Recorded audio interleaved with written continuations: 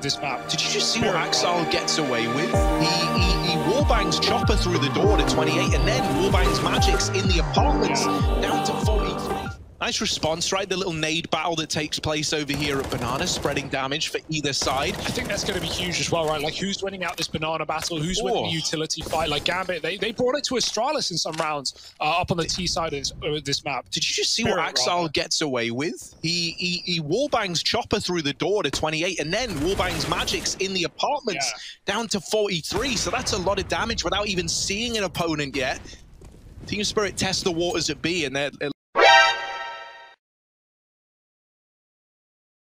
place over here at Banana, spreading damage for either side. I think that's gonna be huge as well, right?